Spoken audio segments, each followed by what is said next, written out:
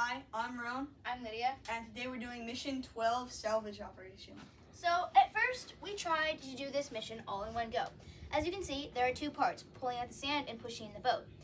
At first, we tried to pull out the sand and then immediately go and push in the boat.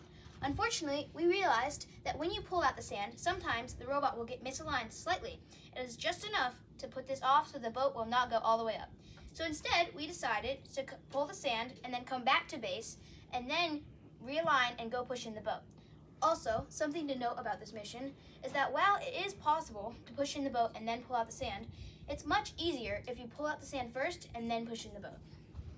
Our arm is a two-claw mechanism that pulls out the bar in the sand, and we do use the same program for pulling out the sand as we do for pushing the boat.